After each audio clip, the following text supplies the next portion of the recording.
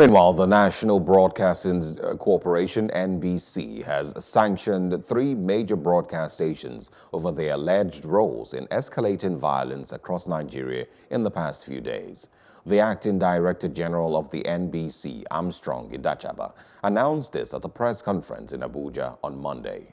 The regulators fined Arise TV, African Independent Television AIT and Channels Television between 2 million naira and 3 million naira for airing unverified images of the alleged shooting in Lekki on the 20th of October.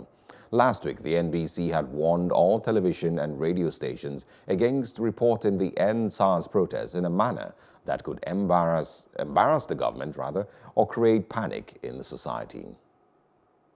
Hello, hope you enjoyed the news. Please do subscribe to our YouTube channel and don't forget to hit the notification button so you get notified about fresh news updates.